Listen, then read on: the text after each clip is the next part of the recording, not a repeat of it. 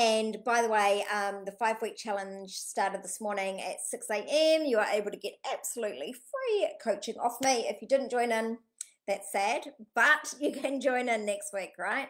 So I am posting all the links and you're free to join. You just need to send me your email so that I can send you the recordings and the homework that goes along with it. I've decided not to stream it into this page here. Someone didn't want their friends seeing what was going on, and then we talk about the whole thing around that, right? Like why we're afraid for people to see that we're actually wanting to be magnetic clients and make money, because that's a whole thing on its own, right?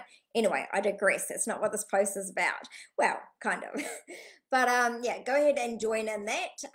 It won't be streamed onto this page, but just send me your email and you shall get it. Anyway, how to get growth even when you don't want to.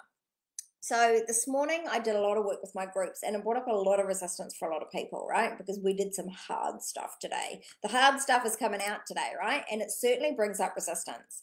Now, when we feel resistance, anyone that coached with me gets you.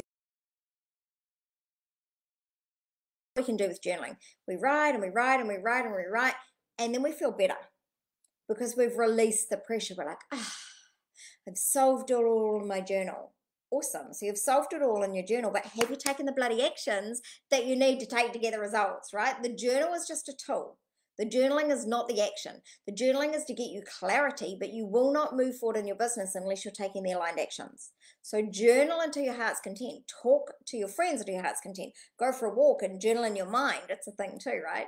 On paper is always better, but if you need a walk, then go for a walk. So get the clarity you seek, but then at the end of those journalings, ask, and therefore, what is the aligned action that I get to take? Now, here's the thing about taking aligned action. I'm give it. This is just the complete way to do it, right? Do not wait until later. Do not write down an action and then take it later, because you know you're going to wussy out on it, right? Take the aligned action now. Take the aligned action while you are actually brave and ready to do it.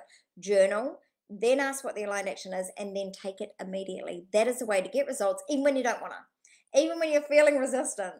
Right? Just make it a personal policy that whatever you hear the message to be, whatever the aligned action is, that you will take it regardless of how much fear you are feeling, regardless of what the outcomes will be, and just do it. That is the way to success. All right, my darlings, have a fabulous day forward. And remember, together we shall rise.